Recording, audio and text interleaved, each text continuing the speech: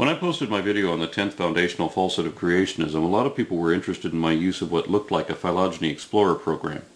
I've received several dozen requests for that software, but sadly that database does not yet exist. It was just an animation created to illustrate what is often an otherwise difficult concept to explain. I've had many requests to create it, and some have even volunteered their assistance getting it started, but it can't be produced easily or quickly in our spare time, not if we were to do it justice. Where I offered adequate funding, I would gladly devote my life to constructing the ultimate catalog of evolutionary phylogeny. Others have tried. For example, Miko's Phylogeny Archive is an impressive volume of work, full of citations and references, and has been occasionally updated for many years, but it is still unfinished. It still contains errors and is not peer-reviewed, which the author points out himself, much to his credit. Paleos.com was another vast and encompassing project. It was a splendid online encyclopedia for anyone interested in evolution, paleontology, or systematics, and it was full of dated depictions and artwork that were unavailable anywhere else. Sadly, that project was also an unfunded private venture. It no longer exists in its original grandeur, although a few skeletal remnants of it have been converted to a wiki. That leaves the Arizona Tree of Life project as the best phylogeny primer available online. It is easy to navigate and is nicely illustrated and was even peer-reviewed back when it was still being created. But it too is unfinished. It was never as complete as Miko's work, nor anywhere near as rich as Paleos, and it has been in need of significant updates since the 20th century. The human genome was completely sequenced in 2003, 8 years after the last update to this page. Since then, we have sequenced many more genomes and have learned much more than we ever could have from morphology alone. Most of the new data confirms what we already knew, of course, but there were a few corrections and a couple surprises.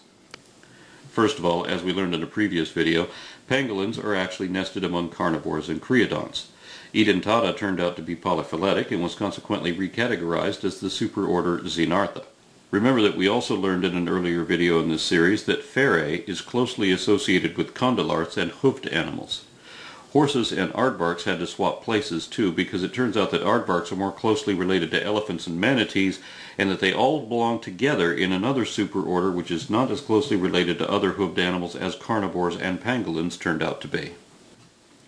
Two other eutherian superorders were identified, Laurasiatheria and Euarchontogliers. Of course, the latter of these is made of gliers and archontids.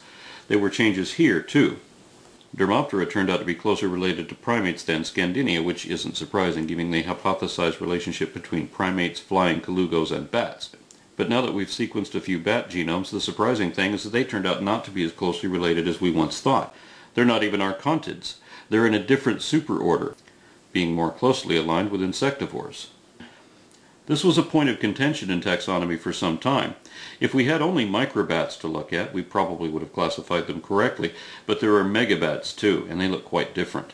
They're so much like basal primates inside and out that it was once thought that they might even be primates.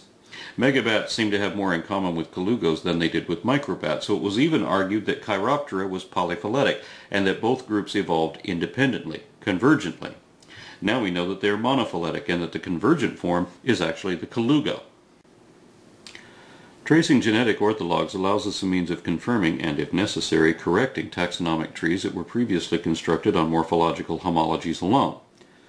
So the more we learn about comparative genomics, the more these relationships will be precisely defined. Now let's get ourselves in order and see how genomic analyses line up with each other, with homologies, and with the fossil record. The earliest primate fossils date to 56 million years ago, less than 10 million years after the demise of the dinosaurs, but they certainly didn't look much like primates yet. At that time they, like the microbats, were barely distinguishable from shrews. Modern tree shrews are a sort of living fossil, being a karyotype of the earliest ancestors of both rodents and primates. That's why Disney rendered theirs so squirrel-like. They're about as generalized as it is possible for a placental mammal to be. Everything from aardvarks to zebras were derived from similar stock, and so were we. So onto this template we will fix the definitive traits of primates, and on the modified template we will add more specific traits for each of the descendant subsets. There are two distinct forms of primates, a relatively primitive, apparently basal branch, and another group increasingly advanced. Long before we discovered genetics, we knew these two groups must be related, but we had no fossils to link them until we finally found this one from 47 million years ago. Now that we've connected the wet-nosed primates to the dry-nosed primates, we focus back on our own branch. The next division is between tarsiers and anthropoids, meaning human-like primates, and of course that includes humans. This clade has another name too. Traditionally, it was called simiforms, meaning the monkey group.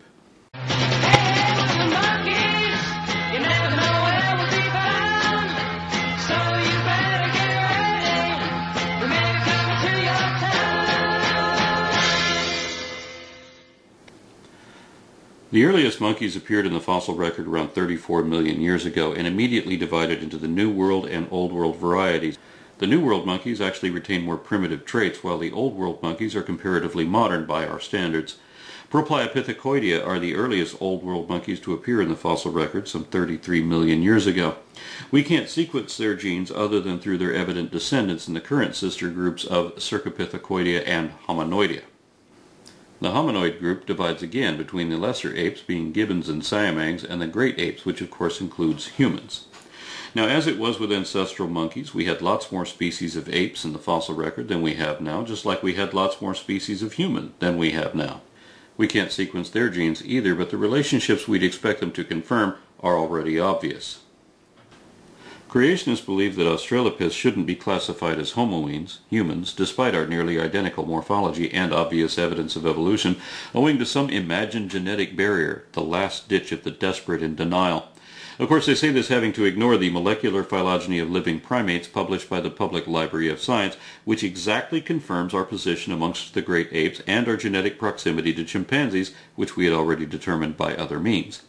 We're so close to chimpanzees that it might still be possible to produce living hybrids. Using laboratory techniques, we've done it with more distantly related species than that, but no one has yet conclusively determined whether we're still chemically interfertile with chimps or not. No one really wants to prove it either, because most of us don't even want to know the answer to that question. So it is still safe to call chimpanzees a different species, regardless whether we could interbreed with them or not. But all this implies that fertility between much more human-like Australopiths and primitive men was a virtual certainty. All right, but you're so damned ugly. Genomics not only confirm our phylogeny, but the evolutionary mechanisms involved as well. For example, beneficial mutations have been precisely defined and positively identified. Some of these have been shown to increase complexity and even add new genetic information, depending on how you define that. But beneficial mutations were the result of genetic deletions, too. While studying human-specific loss of regulatory DNA and the evolution of human-specific traits, scientists were able to isolate 510 deletions from the ancestral primate genome, which also caused significant regulatory changes, including, among other things, improvements in the sexual characteristics of monogamous mates.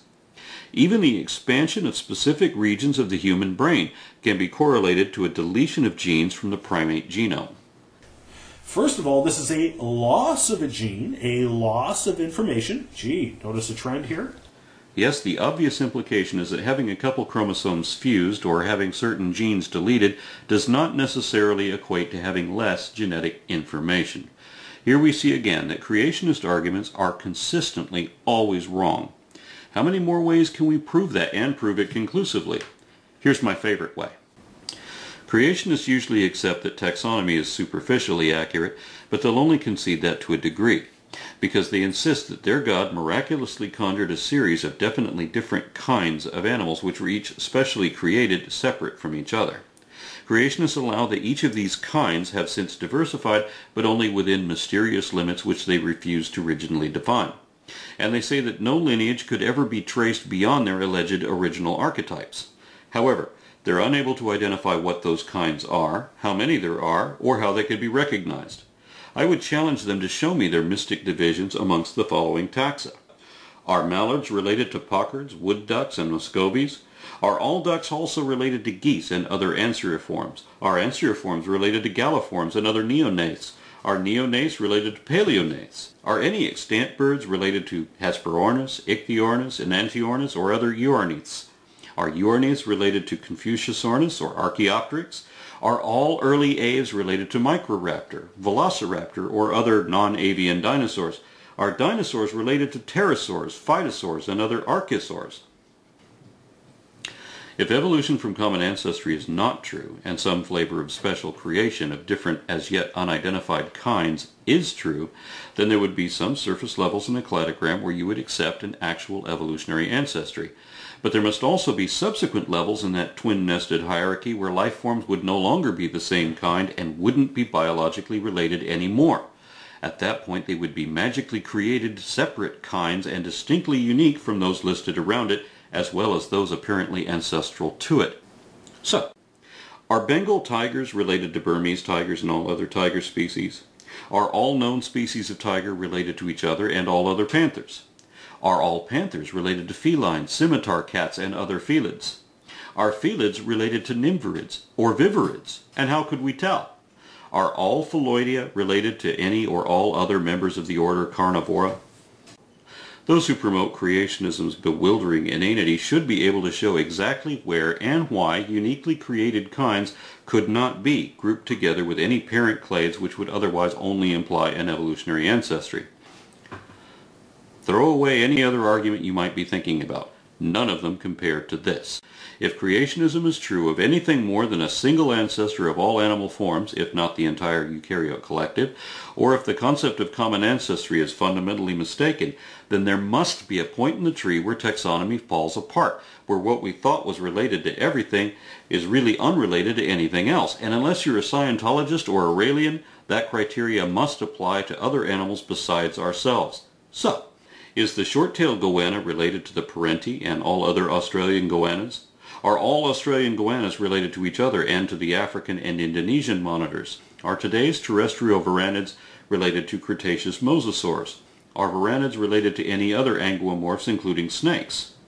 Are anguomorphs also related to skinkomorphs and geckos? Are all Sclerogosa related to iguanids and other squamates? Are all of Squamata related to each other and to all other lepidosaurs? Are all lepidosaurs related to placodonts and plesiosaurs? Are lepidosauromorphs related to archosaurs and other diapsids? Are all diapsids related to anapsids or synapsid reptiles like Dimetrodon? Are all reptiles related to each other and all other amniotes? Are all amniotes related to each other and all other tetrapods? Are all tetrapods related to each other and all other vertebrates? And so on. Which of these are related? Which of these are created? Remember, if there's any validity to creationism whatsoever, or if there's some critical flaw in the overall theory of evolution from common ancestry, that flaw must be found here, or it simply can't be anywhere else.